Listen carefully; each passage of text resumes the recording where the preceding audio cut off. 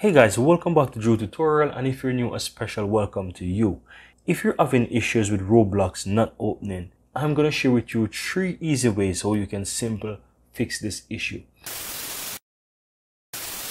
Now the first thing that you would like to do, just simply click on your Windows icon on your taskbar and simply type in install apps. Now once you find install app, just simply go ahead and open that, and this will take you to all the install applications that you have.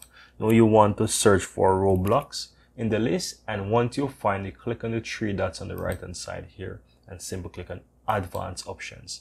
Now once you find this, just simply go down to reset, and you want to do a repair, and once this is done, you want to simply click on reset as well and simply click reset again.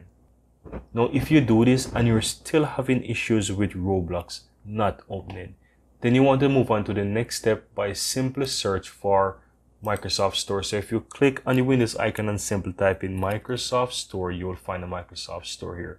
Then you want to right click on this and go to app settings. This will also take you back into your installed apps. However, if you check the Microsoft Store here and you scroll all the way down, you will find the reset option for it as well. So if you click on repair here, and then if it still does not work once you try it, just simply go ahead and click the reset as well and click reset again.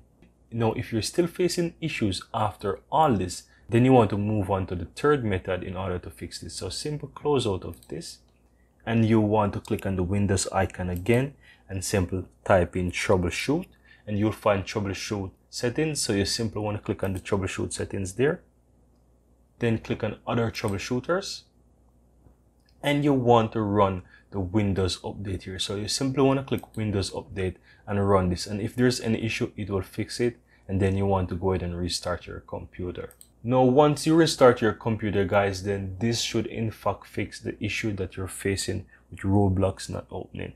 Now I really hope that you found some value here within this video, guys, and if you do, go ahead and give this video a thumbs up. And if you're seeing the channel for the first time, welcome to Drew Tutorial. I'm Andrew, and feel free to hit the subscribe button below. It's absolutely free to join this community so that you'll never miss out when I release another helpful tutorial just like this one. Thank you very much, and see you next time.